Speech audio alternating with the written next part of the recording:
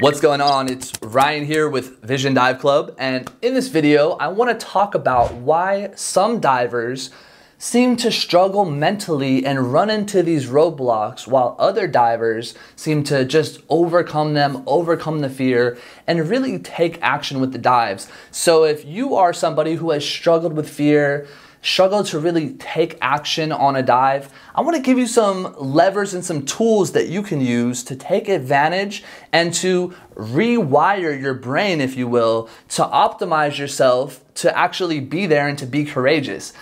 So the first thing to recognize is that you can't always make the adjustment in the moment.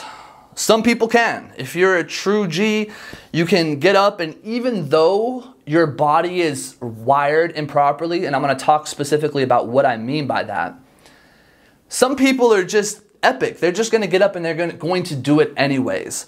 But there are things that you can do and optimize to be able to do that more naturally. So if you find that you think that you have more stress than other people, like you see them, they're stressing out up there, but you're like freaking out on the board, you're like trembling, and oftentimes you may even be on the board and you literally forget completely what the steps are.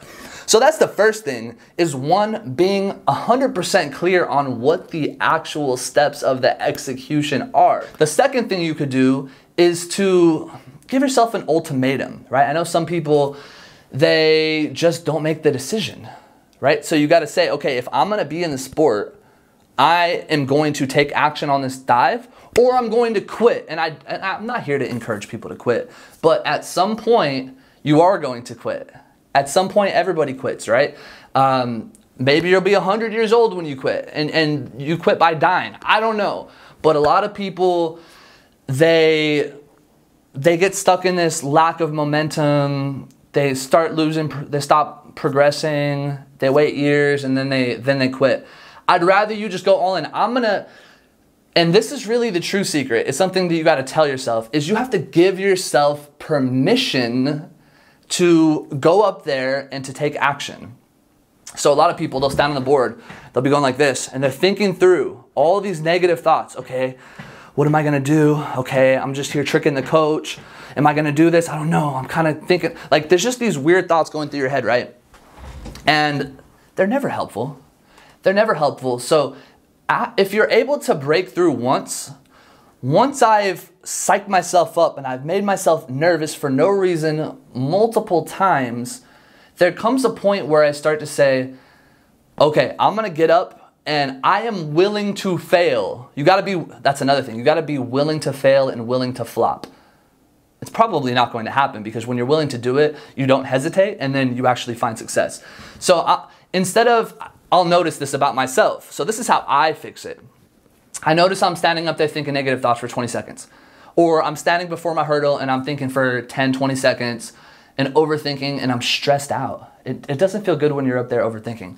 So I say, okay, on the next dive, I'm going to review the thoughts once, and I'm going to walk. I'm going to review the steps once, okay? I'm going to jump, reach, pike, okay? And then I do it.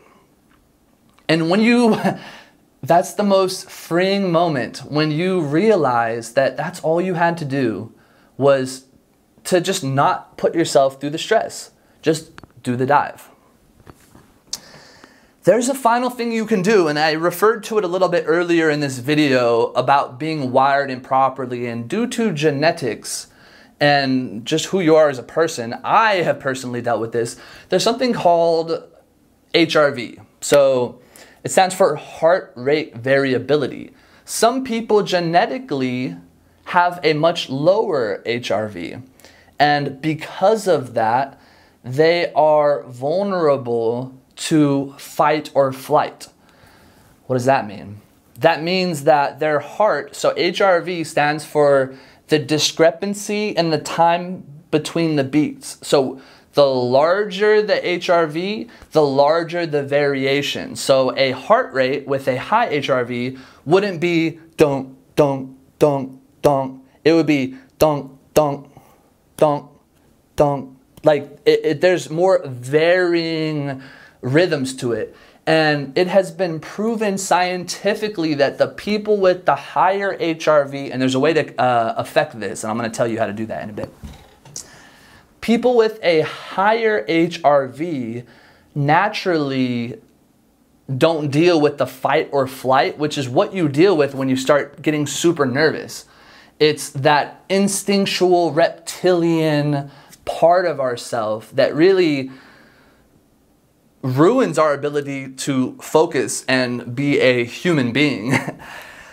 So I have a pretty low HRV too, and it's not something that I realized until I was older and started wearing this, which is an Oura ring, which helps me track my sleep, it helps me track my heart rate, and it helps me track my HRV along with a lot of other things, which I highly recommend for any serious athlete. Young, older, I highly recommend that because you'll start to learn where you're at. And if you do have a lower HRV, then we need to start to look at healthy lifestyle habits. What are you eating? Are you sleeping enough? And are you training properly and effectively, right? So those are the ways to actually increase the HRV. So again, in this video, I gave you a couple or multiple different ways to deal with the stress of being able to overcome fear. But then there's another more detailed way to go about that, and it's by reprogramming who you are as an individual. And to do that, we have to de-stress. So you might, and I recommend this if you are that kind of diver, to take a step back, get over the pressure, do the other things that I recommended in this video. Give yourself permission to do the dives. Even if it's a dive that you can already do, that's the best place to start. Think of a dive that you can already do that stresses you out a little bit. Maybe you're on 3 meter doing a back dive and you're like, oh man, I'm nervous, back dive tuck. Just get up there and do the dive and start to realize that you don't have to stress out. If you're sleeping at night and you're thinking about diving, take deep breaths. And that's another thing you can do besides working out, eating better, sleeping better, is to be conscious of your breathing. So before you go to sleep, I tested this last night and my HRV was higher than it's been in a long time, like very noticeably. Take some deep breaths. You breathe in. Breathe out fully. So as you're getting ready for bed, as you're cooling down, you're literally slowing down your heart rate, because generally the slower your heart rate is, the higher your HRV will be, the healthier you will be, the less fight or flight and reptilian nonsense you will deal with. And then with the tips in this video, hopefully you're a diver, I don't know who you are, but hopefully subscribe. You will be able to find better results and to overcome your fear. So if you found this video valuable, let me know your thoughts below. Let me know what dive you're struggling with. Share this with somebody who could find it valuable. And again, subscribe below. If you ever have any questions, let me know. I would love to respond to you, and I wish you the best success in diving.